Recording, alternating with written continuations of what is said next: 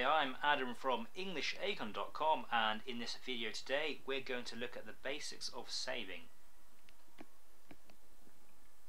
Now, there are many different ways to save in Construct 2, but the way we're going to consider, if I open it up, get rid of the start page and open a new empty project, is to save using the system tool. So if I open up the event sheet, double click, then double click on system, there are save and load options which you can use, and the way these are different from other save and load options are that they save the exact state that your program was in and they load it to exactly where it was. This is perhaps an uncommon way of saving because you have to save more information than you would normally. With most mobile games, you'll notice that when you play them you'll have a level select. Let's say you have 20 different levels, and it will just need to save what level you have completed to, what your achievements are, and where you've got up to. So a few variables, and you'd normally save these in either dictionaries or with web storage or with an array. When you load up, you'll then be given the level selects, and you will have unlocked where you need to, and it's only when you go into the level that the levels change, but it doesn't need to record the state that the level's in because you're just recording the entrance into the level. However, with what we're going to do today, it records the exact state. So with that, if I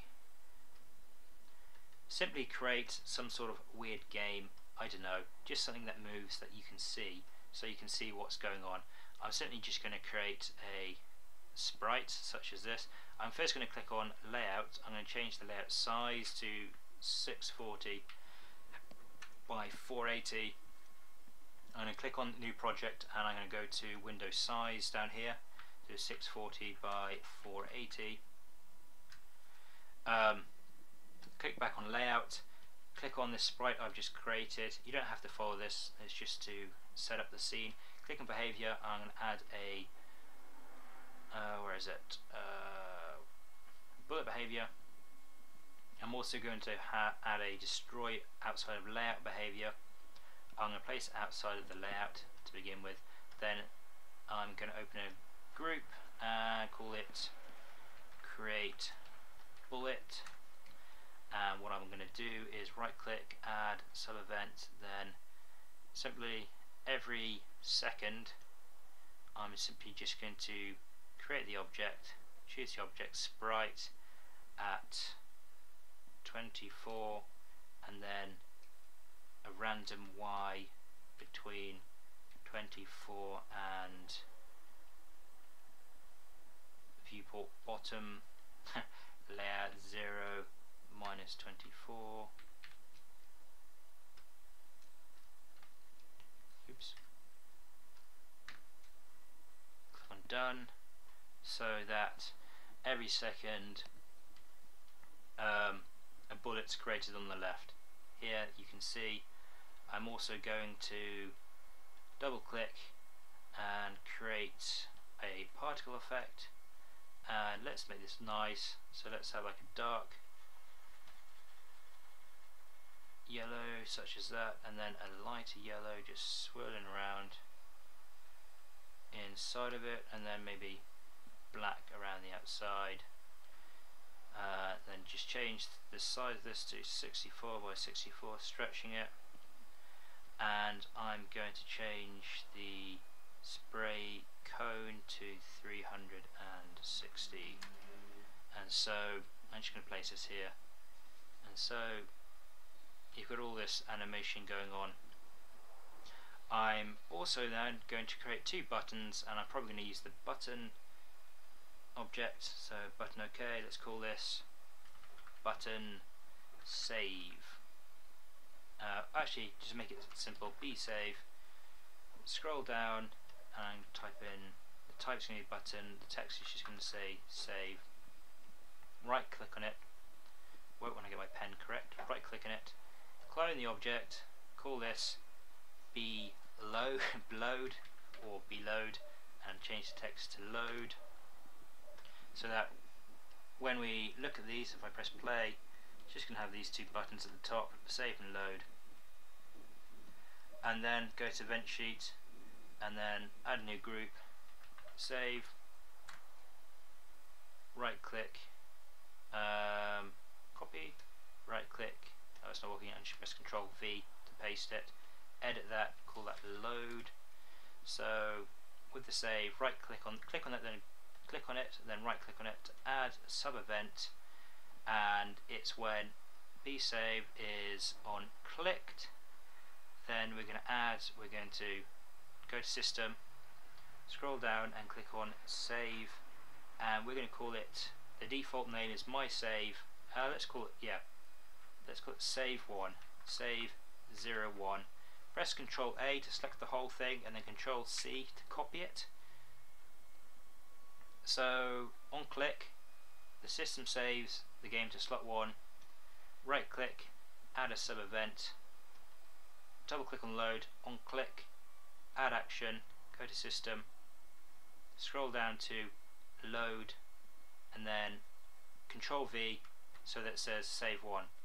So on the button save, when that's clicked, it saves the game to a variable, or the name of the save is called save1, and when we click this button it loads save1. So let's first run this, and we can see I'm going to save it as soon as one of these gets to the right, so right now. So try and remember that, and then I'm going to press load, and you can see it loads back to that original position. I can also refresh the game, then click on load, and it loads back to that original position as well. If I close that and then I run the preview again, and let's see if I click on load, yep, it still remembers it. But what happens if I change these names now to save 2 and more importantly load 2, and I'm not going to save it first, so we've got save 1 already saved, but if I click on load, nothing until I click on save and then load. So save saves the whole state of what's going on and loads the whole state of what's going on. You can name them individually, so you could have more than one save or load files. I wouldn't recommend doing this if your mobile game has level select. What I would suggest doing, and what I do in another series is explain this with the web storage, is to simply store the variable, which will be the number of the level you've gotten up to, have all the other levels locked so they can't progress past that. When they load the game, they only have access to the levels they've completed, and whenever you click on a level, you select it, then the level starts from the beginning, no matter where it is. Not the whole level, but the level that you've selected starts from the beginning. It means you don't need to save the state of what's happened in that level, because it restarts every time you enter it, similar to, say, Mario. So that's the basics of save and load, and like I say, you could have multiple of these, so you could right click here, clone the object, and this is called save2, right click here, clone the object, and that's another save. So I could actually click on that, control copy, control paste, right click, replace the object with save2, and save game slot 2, okay, and then click on that, control copy, control V to paste it, right click, replace object to load 2, which is here, and then I'm going to change this original slot 1, change this to slot 1. So now I've got two buttons to save to 2 different slots and 2 different load buttons, so that if I save this now and then save this now, if I load, that's the load 1, that blue thing's near the sprite, but the other load is over there, so you can see that 2 different loads created by the 2 different save slots. Now there are other things, so for example if I click here on save, if I right click, click on add another condition, click on system,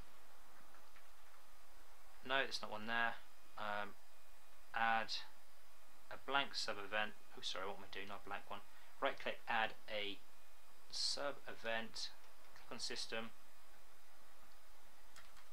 then go to compare two values, then go to system again for the first value. Then I can actually check to see if there's a save state in the JSON format, and that's to save your file to JSON format. So if I, on click of be saved, if I go click on add action here, then go to system, then go to save,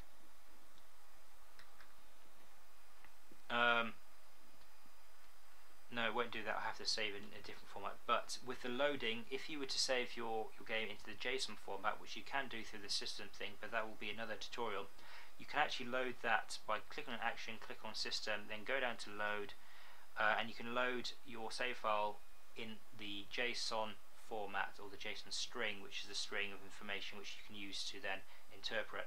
But this video is just to cover the basics, and I have done that. So I hope you found this video nice and informative, and I hope it helps you in making your games or your apps. Thank you very much for watching this video.